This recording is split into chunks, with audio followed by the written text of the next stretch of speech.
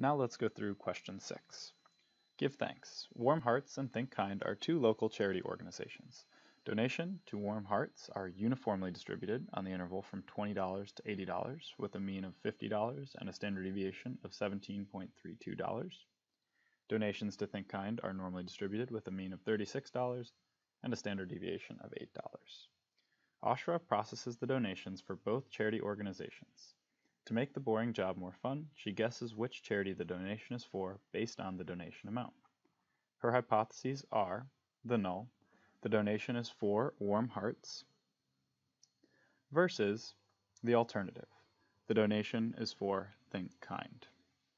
Her decision rule is if the donation amount is $40 or less, she concludes that it is for the Think Kind organization. If the donation amount is higher than $40, then she concludes that it is for the Warm Hearts organization.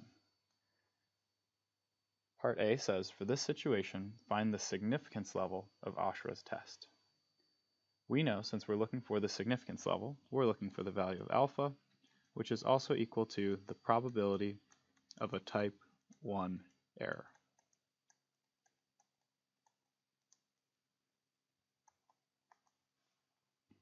We think about what a type 1 error represents.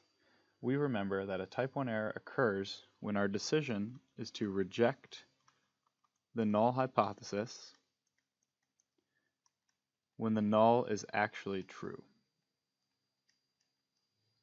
So our decision is to reject, but the truth of the problem is the null hypothesis.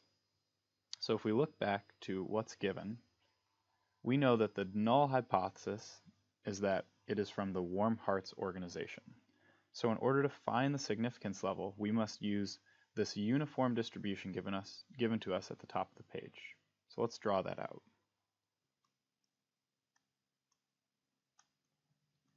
So we know a uniform distribution is simply going to be a rectangle. They tell us the interval is from 20 to 80. So our minimum point will be 20, our maximum will be 80, and if we think about the height of this distribution, it's simply 1 divided by the length of our base. Here the length of our base is 60 units or $60, so our height would be 1 divided by 60. Now in order to find the significance level, we have to find when we would mistakenly reject H0, as that is the decision that we're supposed to make. We know from the problem background that we reject H0 and conclude that is for the Think Kind organization when it is $40 or less. So if we kind of add where 40 should be approximately on this graph, we want to know the probability that it is $40 or less. So we're trying to calculate the probability of this area right here. For a uniform distribution, the probability is simply equal to the area of that rectangle. So all we have to do is find the probability that x is less than or equal to 40. We have base times height. We know our base is $20. We know our height is 1 over 60. We do that math, we get a value of 1/3 or 0.3333. And that is our final answer that we can put right here.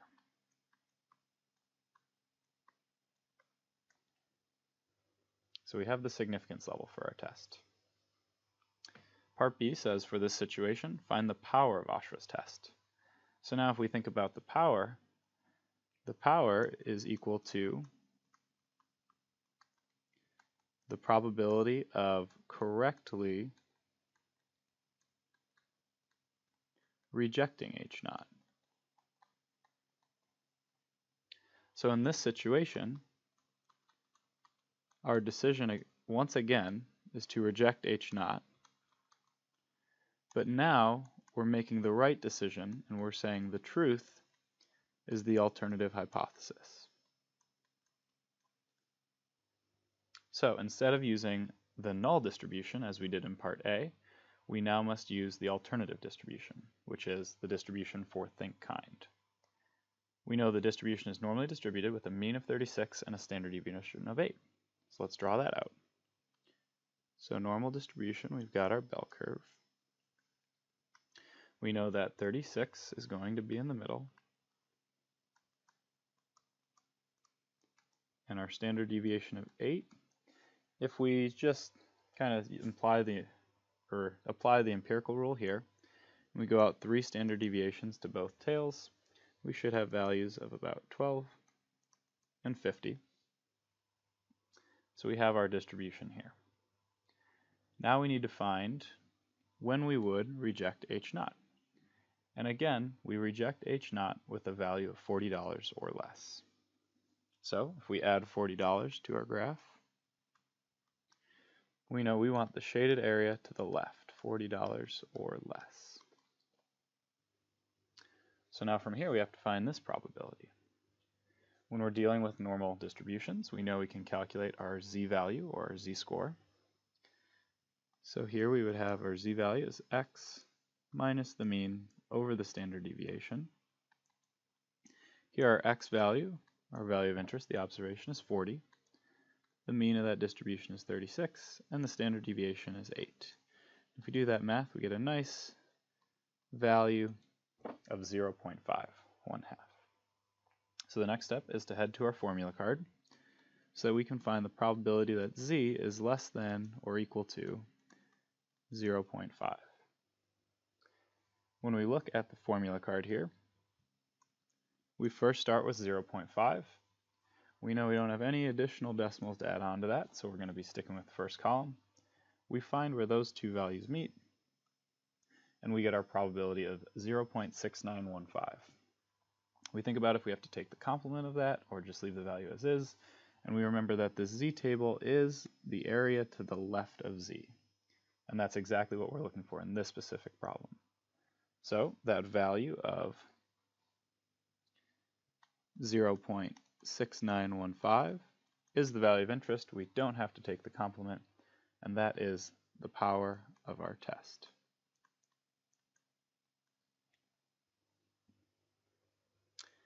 Okay, finally, moving on to question C. Bob just donated $30. For this observed donation amount, find the corresponding p-value. So in this situation, if we think about what we're trying to calculate, we are trying to calculate the p-value, and if we remember that interpretation, we have the probability of getting what we observed, or something more extreme, assuming that H0 is true. So remember, when we calculate the p-value, one of our assumptions is that the null hypothesis is the true distribution. So because that is the case with the p-value, we must use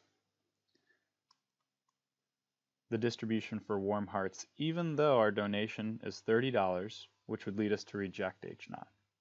But we have to use that null distribution simply because of what we're trying to calculate in this problem, the p-value. So just as in problem A, we draw out that distribution for the null hypothesis. Again, it's uniform from 20 to 80. We know we have 1/60 as our height, as we calculated in part A. And now Bob has a donation amount of $30. To find the p-value, we want to find this or something more extreme, and again, that's in the direction of the alternative hypothesis. Well, our decision here was to reject if we're looking at a donation of $40 or less. So the less is going to be the distribution that we use for that p-value. And again, calculating that probability is just equal to base times height for a uniform distribution. We have a base of 10, our height of 1/60, and we get our final p-value amount of 0.1667.